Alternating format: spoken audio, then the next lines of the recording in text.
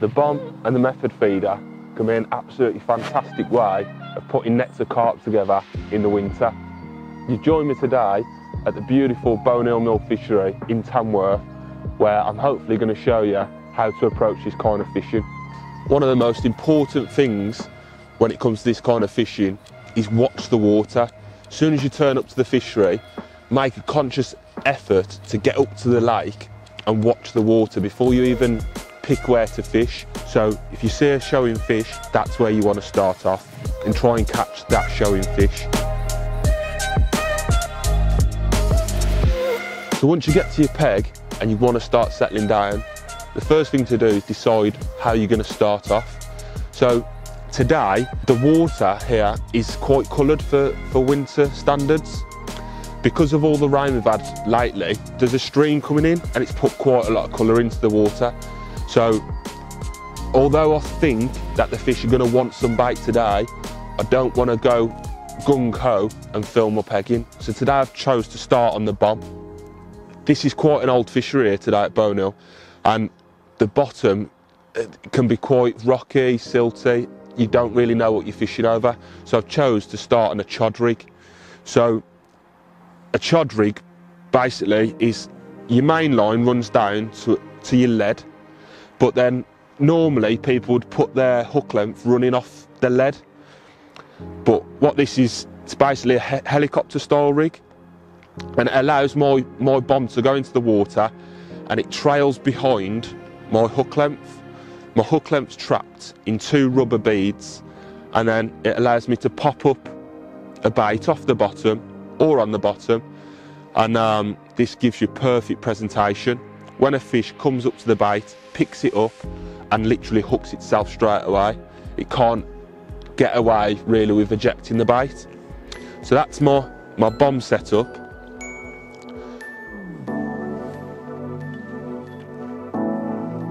Oh, there's a fish on that.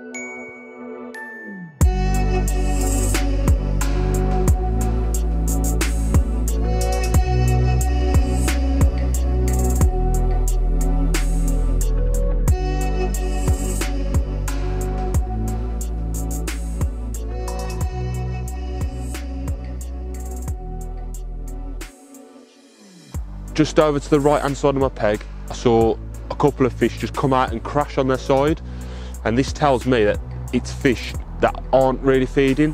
What they're doing, there's 2 types of shows that will happen.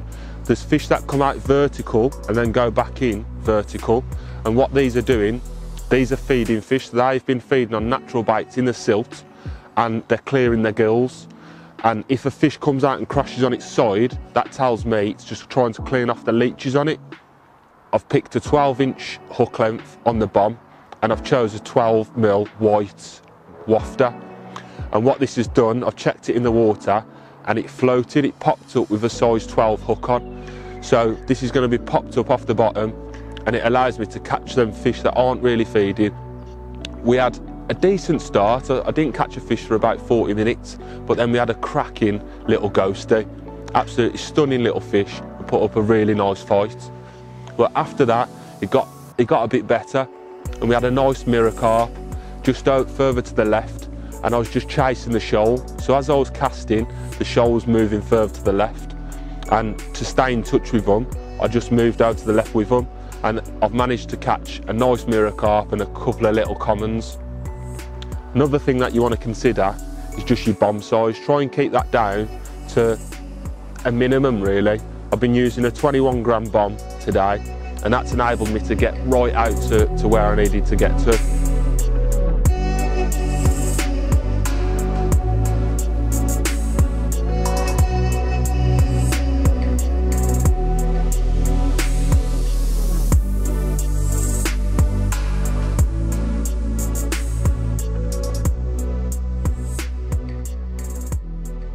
So what you want to do, you want to make sure that when your bait is on the wafter, when you run it along your hand, the hook flips over and sticks in your hand to simulate a fish's mouth.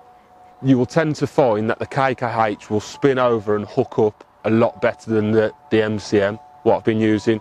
However, like I just said, that circle hook, once it goes in that bottom lip, which is where you want it, they don't tend to come out. So they're the hooks that I like to use. So what I've tried to do today is really manage the shoaler fish that I'm on. So you need to control the shoaler fish, don't let them control you. So, for instance, when the fish has been in front of me, I'm not going to directly cast onto that fish. Try and put it by it, but put it to the right of it, so the fish move. If you want the fish to move left, put your line to the right of the fish. So that's going to manipulate the fish to move left further into your peg, and vice versa. If the fish was over to the left, try and cast on the left hand edge of the fish to manipulate them to move over to the right, and that's exactly what's happened today. Once I felt that the bomb fish was running out, it was time to then swap over to the method feeder. The method feeders that I've selected to use is the ICS method feeders from Preston in 20 and 30 gram. So the reason I like to use quite a light method feeder is precisely because of what I said earlier, the silt.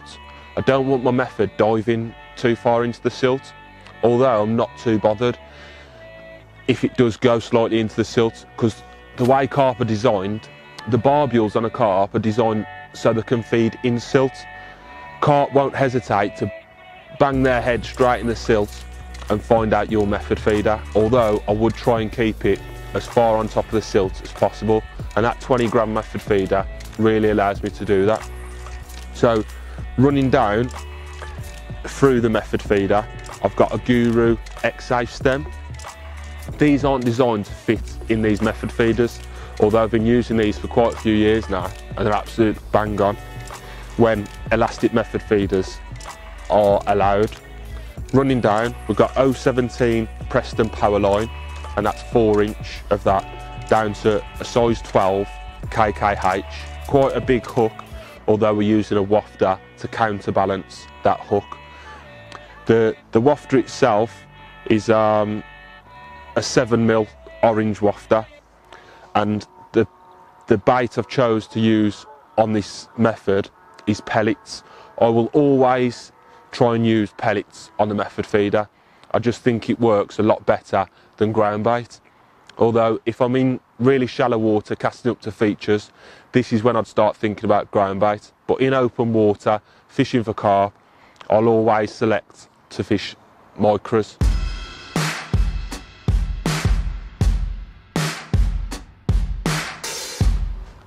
Oh, and I think that one will be on.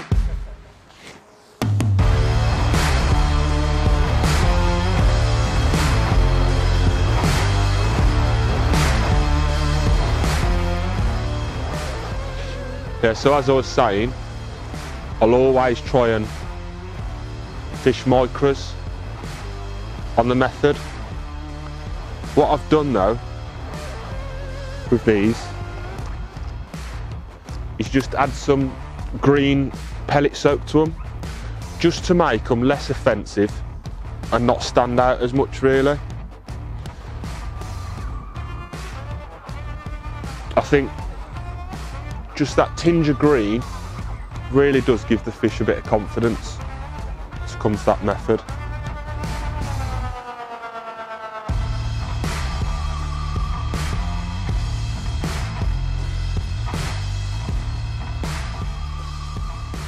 Another good thing to consider is just doing a bit of homework on the fishery you're going to. Today we're at Bonehill, and I know from experience that white wafters and orange wafters tend to be the best here. So they're the two that I've stuck to really. I've tried a pale yellow one, and I managed to nick a fish on that. But orange and white tend to be the #1 colours. It's a nice, he's popped off. Orange and white tend to be the colours here.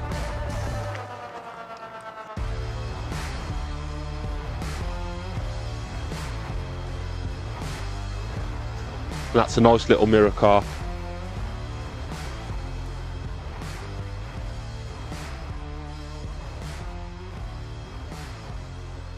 So a crucial part of this kind of fishing is a stopwatch. I don't do any fishing really without a stopwatch of some kind, whether that be roach, carp, bream, because it tells you so much. And today it's told me that the bites are going to come between 10 minutes and 16. If I've left it out longer than 16 minutes, it's not gone round.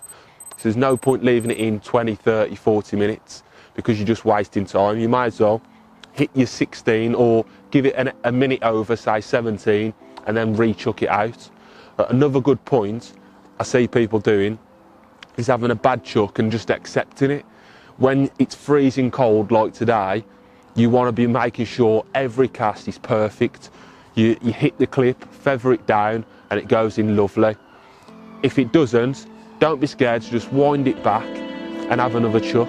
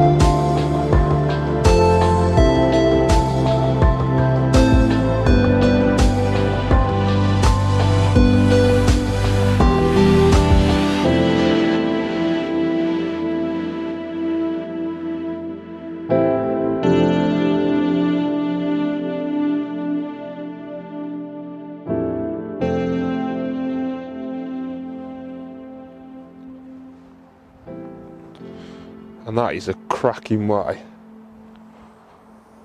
to end a bomb and method feeder feature. I hope you've enjoyed watching, and I'll see you on the next one.